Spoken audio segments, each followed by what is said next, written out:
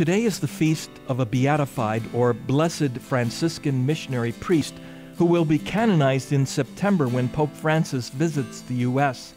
His name is Junipero Serra, and while there is some misunderstanding and controversy surrounding him, a close look at history shows that he played a significant role in protecting the native people of California, to whom he brought the gospel. Speaking to the seminarians at the North American College in Rome last May, Pope Francis highlighted three aspects of Blessed Junipero that he hoped the seminarians would imitate. What were those? In the Pope's words, his missionary zeal, his Marian devotion, and his witness of holiness.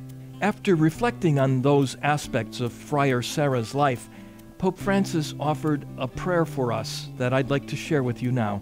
We ask the risen Jesus, Lord of all ages, that the life of our American continent may be rooted ever more deeply in the gospel it has received, that Christ may be ever more present in the lives of individuals, families, peoples, and nations for the greater glory of God.